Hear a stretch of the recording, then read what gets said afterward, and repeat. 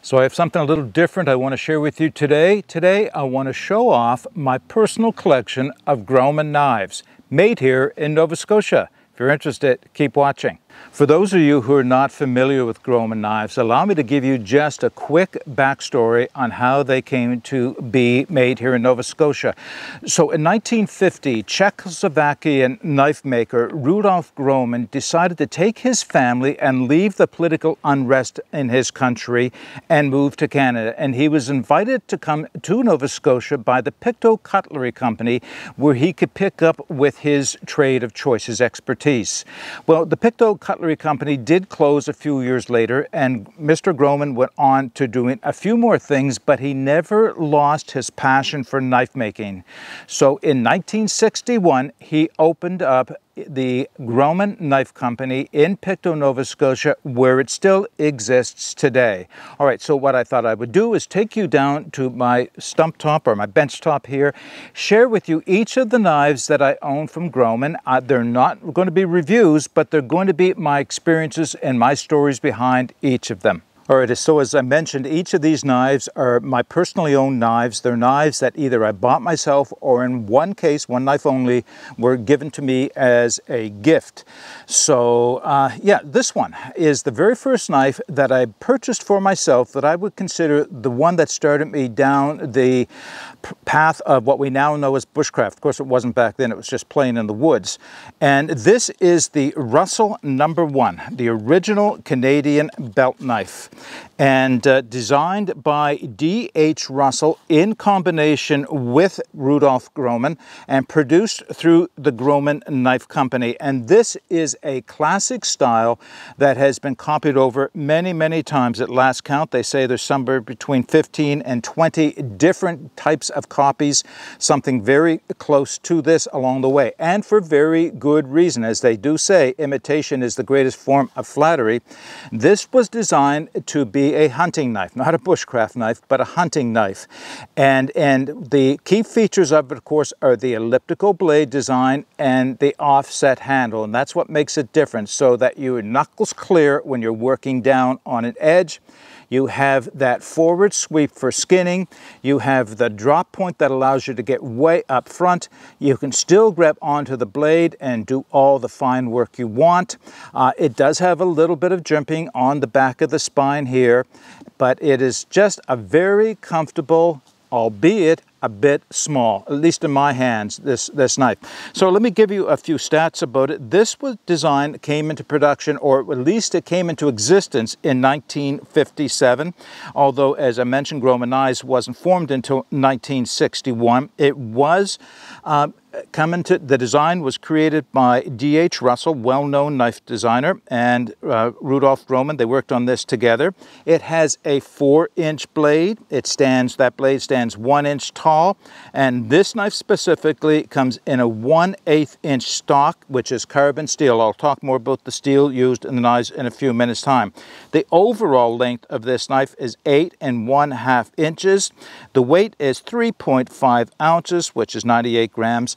I purchased this in 1973, so that gives you an idea how old this knife is. And this has been in my possession since that time, of course. They've changed a little bit over the years, not the general shape and design. Now they have a lanyard hole. Now they're available in stainless steel. They were not available in stainless steel when I purchased this way back then. Little did I know the difference between stainless steel and carbon steel. This one obviously took a patina on very quickly. Yeah, this was my very first outdoors knife. Now, I've had other knives since then. I had a buck knife for quite a while, and but I kept this one. Everything else is gone. So this is my very first knife. What can I say about it? It is probably a bit too small for most bushcraft tasks in that it's thin here, and makes it a little hard to hold on to as far as feather sticking. But if you're not feather sticking, this will do just about everything else you want to do with it while you're out in the woods. but it excels at a game processing knife. Fish, game, small game, large game. This is what this knife was all about and still is. All right, I'll come back to the knife and the knife steel in a few moments' time.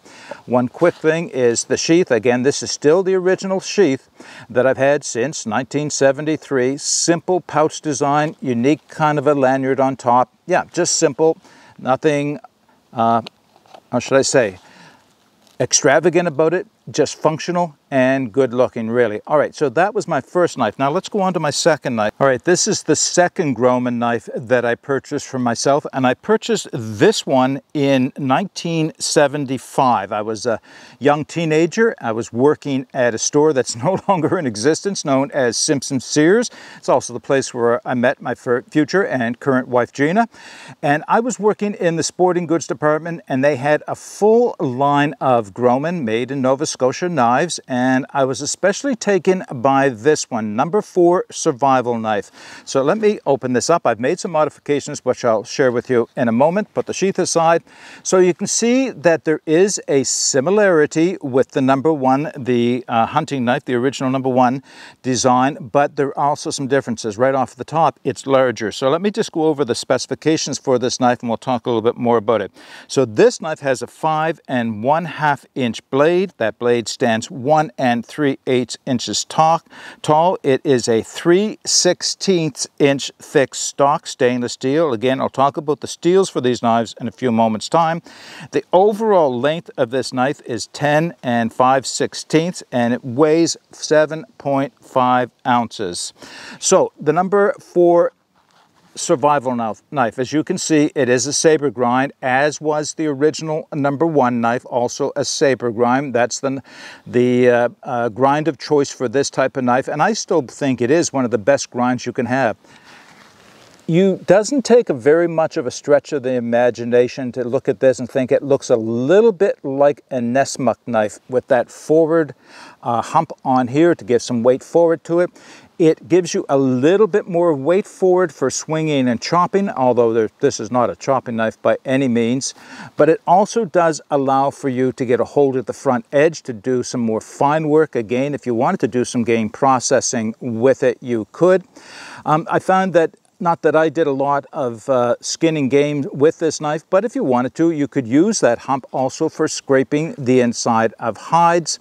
I found that it was especially good as a batoning knife, and I, again, bought this knife to add to my collection, and this was really the first, I would call it a true bushcraft knife. This is still small by today's standards of a lot of our just general belt knives, let alone our survival knives or bushcraft knives. But in its day, this was considered a really quite a big knife. Again, it's still just a little thin right through here as far as grip, at least in my big hands. But the rest of the grip is long enough and wide enough this way, if maybe not wide enough this way, to give me plenty of grip on, and this will feather stick quite well. It will split and baton wood of any reasonable size anyway quite well, and yeah, it's still just a good knife. I have no problems carrying this to knife today and saying this is a bushcraft knife. Now the sheath is, oh, by the way, just a quick doodad. This has no functionality at all. It was just a little lanyard I was playing around one day and put on the end of it to give it a little bit of an aesthetic extra, if you will. Let's just take a quick look at the sheath. So again, the original leather sheath, simple design. It has a stud and leaf type of closure with a hole through it, and it's functional. It'll keep the knife in the sheath. Now, the only issue I had with this type of a sheath is the fact that drawing the knife out, the knife would start to cut through the leather right here. So you can see the modification I made to it. Basically, I took a little piece of bungee cord, a hole punch, punched some holes through that little leaf, bring it back into focus here. And now when you open it up, it just pulls itself back out of the way so that it is not going to, the edge of the knife is not going to cut through it. Yet when I want to close it closes over and stays closed on the knife. Simple function, elegant looking knife, really it is. This is an elegant looking knife. Survival knife, yes, of course a survival knife is whatever the knife you have with you when you need it, but as a survival knife only? No, I don't think so. I think this works today as a bushcraft knife. All right, the third knife I want to share with you, coincidentally enough, is called the No. 3 boat knife. And it's a variation on the first one, the No. 1 knife, the original design, with some slight changes. Now, I called it the No. 3 boat knife because that was its original design, but it has also been used by the Canadian paratroopers and called a jump knife, and there's just only a slight variation I'll mention.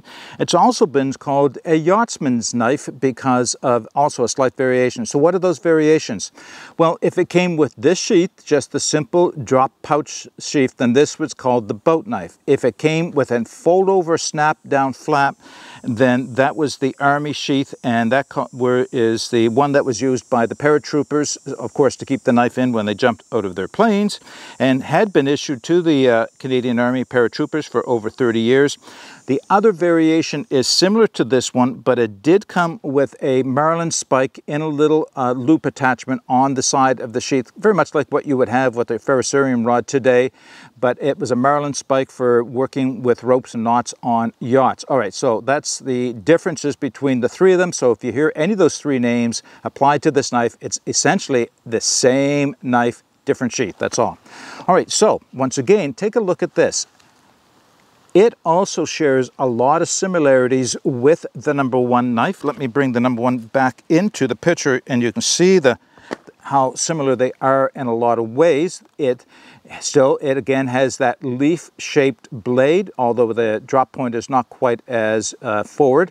On it, it has a handle that is somewhat offset at an angle and above the edge of the blade, very similar to the No. 1, just a little bit different. This one does have a lanyard, one of my little bit green lanyards that I like to put through them.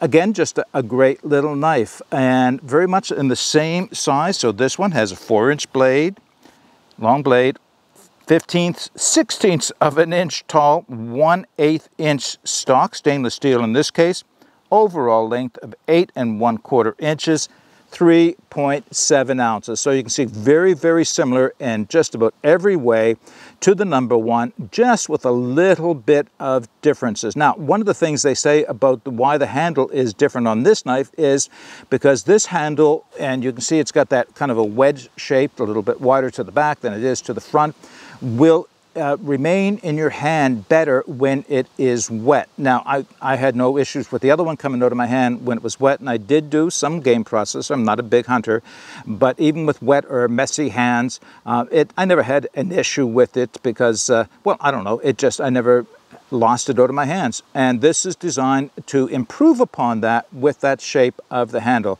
again with some jimping on the front. Now, there's one more thing I want to point out about this knife, and this may have been the reason why it was given to me, but I was happy to have it anyway, is what will happen at Grohmann knives every so often, for any number of reasons, they will produce seconds. I think every manufacturer has that happen.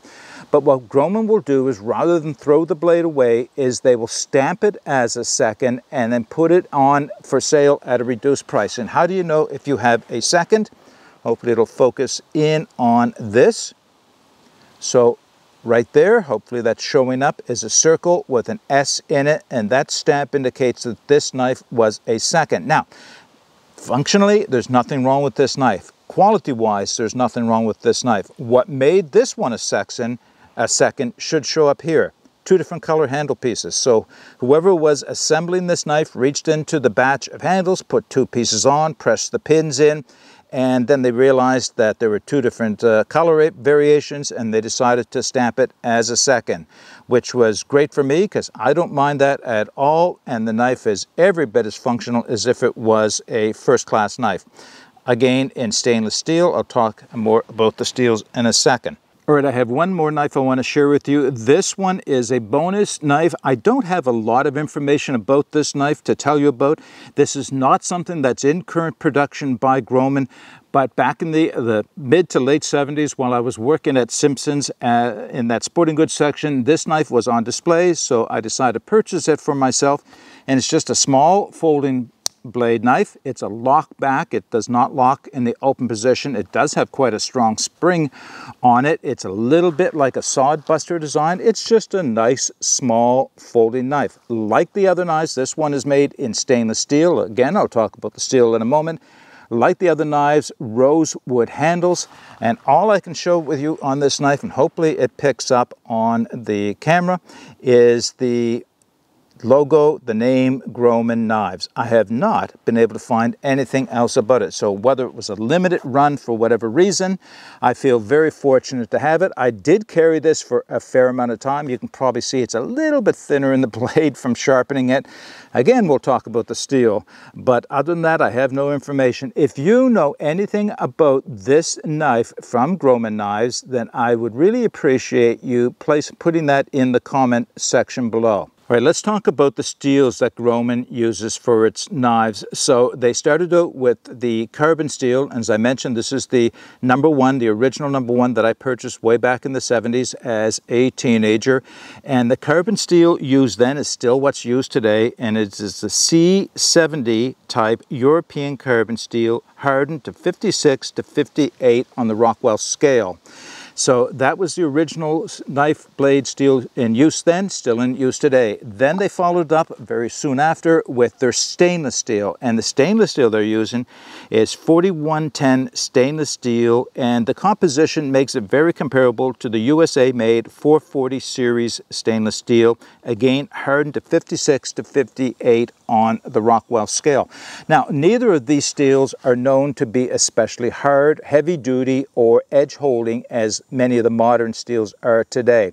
So that may be considered a bit of a con, and that's understandable. Most people today would like to have something in the higher carbon content, either in the carbon steels or something else in the stainless steels, but you have to consider what these, who these were designed to be used by. So carbon steel, yes, it does require more maintenance than stainless steel. It will rust, it will take on a patina, but as you can see, I've been able to maintain this over the years, and you know, I get a little bit of rust every now and then. It didn't take much to rub it out with some compound and bring it back to at least a nice, I wouldn't call it a polish, but you know, a functional look without any pitting on it. Stainless steel, maybe you don't have to do quite as much maintenance on it, but all steels will rust. Stainless is just a bit of a misnomer. All steels will rust eventually. Stainless just happens to take a little less care to keep it from rusting than does carbon steel.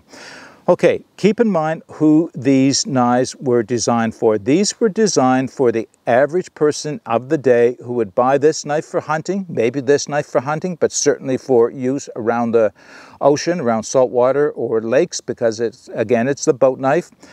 They were designed with steels in mind that could take a good edge, an edge that may not last as long as more modern steels, but an edge that can be brought back to sharpness very easily in the field with minimum equipment and minimum skills. So that's what you have to keep in mind. There's a lot of the older style knives use steels that were a little softer, not quite as high carbon content as today's steels are, but ones that would be easy to sharpen. Some of today's super steels will last forever until they get dull, and if you let them go dull, then it really takes a lot of work to bring them back. And that's of course why I say, well, sharpen once, hone it thereafter, and then you'll never have to sharpen. In other words, keep it sharpened. Unless of course you chip the edge or roll it, and then you've got more work to do there.